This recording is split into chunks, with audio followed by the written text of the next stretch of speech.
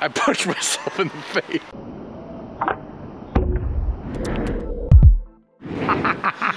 All right, so here's what's going on here. I've been playing a lot of video games as per usual, and typically I always lean towards the range damage dealers. Been playing a lot of Overwatch. My boy Hanzo just lobbing some arrows in from a distance.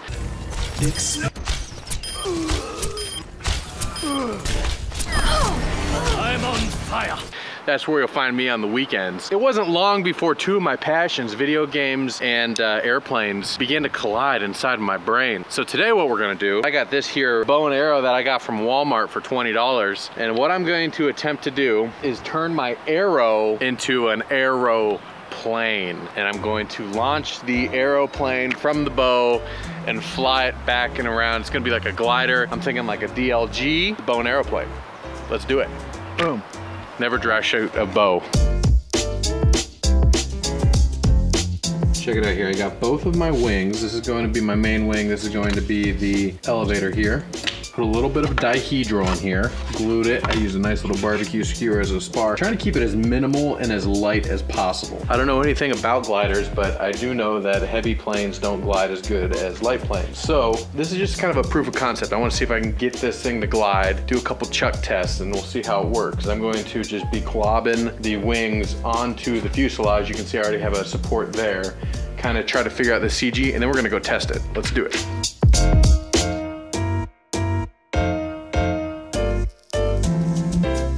All right, what you got there, bro? I made a plane. Version 1 is complete. I call it the T-tail ArrowPlane. Dun, dun, dun. All right, so I learned a lot here, guys. My main goal was to make a plane that balanced perfectly just by putting the foam on the arrow. And as you can see, I failed to do that. So I have some nose weight of some random miscellaneous knickknacks on the front. Okay. We got a screw and a nut and a washer and a doodad. The idea was with this wing and this T-tail to get it up off of the arrow. That way, when it's sitting on the bow, nothing would get caught on the bow when it launches off. So I got a barbecue skewer for the support. I think the CG is pretty good. If anything, it's on the nose heavy side right now. Geometry, I did my best, even though I just eyeballed it. We'll see what happens. Here it goes. 3, 2, 1. Oh yeah! Oh yeah, dude. It never gets old, ladies and gentlemen. Let me tell you about this. You take a piece of random trash that you otherwise would throw away and you put it together in such a way that it defies the laws of gravity. I mean, it never gets old. Equally as gratifying, if not more gratifying, every time you do it. I can't get over it. Next step is we are going to put this on a bow boing, and launch it into the sky. Let's do it. Let's go. Oh, it feels like a finished product. They're like in Skyrim stealth mode right now. I feel like you should shoot it with the wings. I think you're gonna have enough thrust and too much drag is gonna do that. Here it goes. Yeah! I'll take it. Dude, that works. I'll take it. A little underpowered. 3, 2, 1. Oh my God. Get there, yeah. Dang. So that was interesting. It seemed like it was a little nose heavy because it glided for a little bit and then it went straight down. It's, in my opinion, a success. Yeah, especially considering the wind. It's like 15+ mile/hour wind out here for my little ArrowPlane. Once it has control surfaces, it's gonna be to a whole new level. Whole new level. Now, one thing I noticed, I learned a lot with V1, but I'm also wondering if we're going to need a little bit more firepower. Mm-hmm. I don't know if this Walmart bow is gonna cut it, especially if you're trying to do some long distance flying, you know? Right. If you want to go out to the trees. It'd be nice if you could get like similar performance to that of a DLG. Right. But I know those planes cost like thousands of dollars and my plane costs like 20. 25.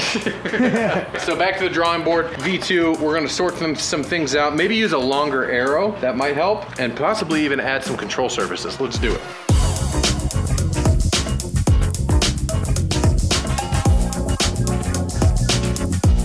Version 2 is well underway. I made this here right angle. I made this here really floppy wing.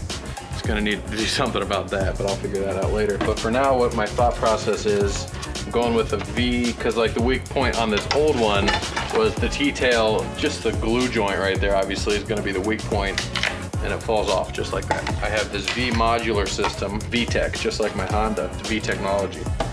And their VTEC is gonna be right there, connecting the dihedral wing. Next step is I gotta figure out a tail. I'll probably do another T-tail, but I might do a V-tail. You never know. V-tail could be cool. I don't know anything about V-tails. A little bit longer shaft this time. So we're gonna get glob number 1 going, glob number 2. We're gonna glob these things together, and we're gonna take it out, we're gonna fly. Let's do it.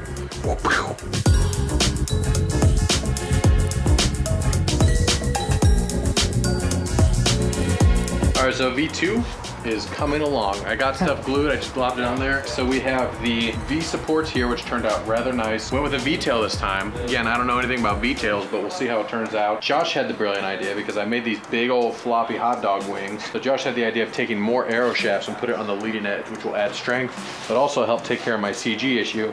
And now, as you can see, it appears to be balanced somewhat responsibly. Let's go do a glide test. Glide test. Okay, I feel like it's gonna tip down. Let's find out. Ready? Oh my gosh! What? That was better than expected. Try again. Oh man, that is nice. You know, something special about throwing gliders with you, man. Sports! Oh, one-handed wing grabber. She cuts through the air like butter. All right. So now I might need your help because I'm gonna put just 3-channel V-tail control. Okay, cool. 1 channel. 2 channel. 2 channel. V-tail. V-tail. dude. V-tail, dude. Adding control surface, adding RC, and we're shooting this thing from a bow and arrow. All right, so it has been done. Honestly, this is a pretty fun little build. These little arrow shafts are actually pretty useful. And I actually went to use a carbon fiber boom, and it turns out this was lighter. And I'm pretty sure this is carbon fiber too, or something along those lines, but this definitely was the best. This is a little bit longer. I believe it's a 31-inch arrow. So I got 2 servos running a V-tail mix. I have rudder and elevator, so it's just, and then the dihedral will keep it self-correcting. I got an ESC in there that's just dangling. Oh, this is the Kit Kat bat from Hyperion. Yes. We call it the Kit Kat bat. I believe it is a 550. Okay. 552 cell, but it doesn't matter. I just needed the weight. Cool thing is that I could take some of this crap off the front and put a motor on there. I already can tell that I might have too small of a bow for this ArrowPlane. Safety first here. Oh, hold on with your elbow. Dude, you got strong bows. Ready? Yeah, dude. All right, bow and arrow test flight 1 commence, version 2 prototype 2018. Ready, steady, fire! It went about 10 feet. You could throw it further. You could throw it farther than that. That's the most anticlimactic thing I've ever had happen to me in my entire life. Well, see, common rule of the ancient sport of bow and aeroplanes, #1 rule of thumb is that you never want your bow to be smaller than your plane. You want to fix that? So I think we have a solution for that. Dang. Yeah, dude. All right, so let's see. Longbow. Let's see, the rule of thumb is you want your bow bigger than your wingspan. Oh yeah. We got it. This is a longbow. I harvested the tree, cut it into a stave. Here, you want to put that on, just in case. Dried it, and then This one. So you made this? I made it. He made He made that out of a tree that he cut down from Mother Earth. Hickory. Hickory dickory dock. Dude, I feel Whatever like, cast I it feel is. like Legolas. And you have my bow. I think there's only one way to do this. I think we you're got. right. I think we got to I launch think you're it. right, dude. See, we got to launch it off the dirt pile. Dirt that pile. way, if it catches a thermal or something, maybe we can even do some slope soaring off the dirt pile. Yes, dude. Oh, jeez. All right, we upped the firepower. Version 2 glider. It's not going to get any better than this, so I think this is a legit test of whether or not the ArrowPlane is feasible. So without further ado, I'd like to officially establish a challenge to everyone out there watching in the community. I officially challenge you to the Bow and ArrowPlane build-off distance challenge. Yes. We'll get a rough estimate of how far this is, and if you can beat it, we'll get you some Skittles. I feel like this is, okay, can I just have a prediction real quick? My prediction is when this thing's It's gonna hurt my hand? I think so. That way here. Dude, stop it. My prediction is that when you launch that thing and the amount of Stop sneezing. God. the amount of force, I'm just seeing servos, wings, batteries just ripping out. You shut up. Shut your mouth right now. This is gonna be great. All right, I'm ready. All right, here we go. I'm going a little bit this way because I can feel a breeze and I can see the flags in the distance. All right, I got it. Ready? 3, 2, 1, go. Go, little plane! Through the gate! Oh, yeah! What happened? It went up above us, behind us, and then did a touch and go and flew. That was pretty good. That was epic. All right, so next time, Jeremy. So like, I'd hold, so when you let go, the bow doesn't fly with the plane. The only thing is like, I just need to Kick me in the face. That's what I'm worried about. Like you're gonna need to get down a little bit lower, but I think it could work. Yeah. I think it could work. Yep. This is from the movie Hero.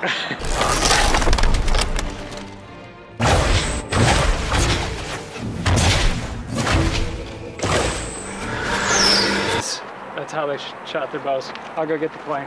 Thanks, Jay. Careful! He just walks off the edge of a mountain. I just tell, that's rubble. If I would have done that, I would have toppled down there and done you would've damage to been myself. dead. All right, make a bow and arrow plane, but don't do this at home. You can do some of the other stuff, but don't, this particular part, don't try it at home. This is for a trained professional.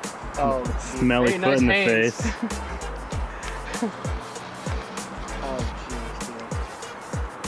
All right, you ready, dude? This is it. This is the one. 3, 2, 1, go! Yes! yes! Look at it go!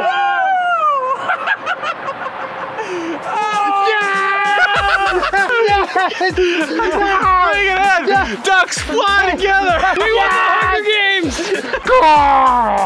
Dude, that was amazing! That was epic! Dude, I didn't even get hurt. I thought for sure I was gonna bleed or something. I thought his head was gonna pop up.